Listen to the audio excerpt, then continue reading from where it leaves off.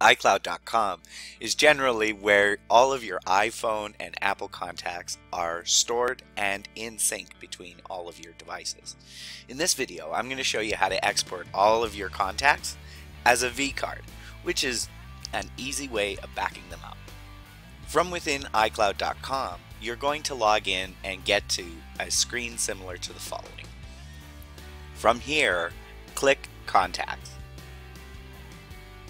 From all contacts, we will want to select all of your contacts. So select the first contact, then click Ctrl-A or Command-A on the Mac. This will select all, and you should see here, in my case, 99 contacts. Now click the gear at the bottom left. Select Export vCard.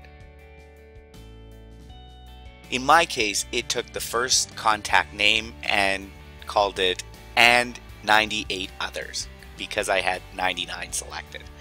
Most importantly, it's called .vcf.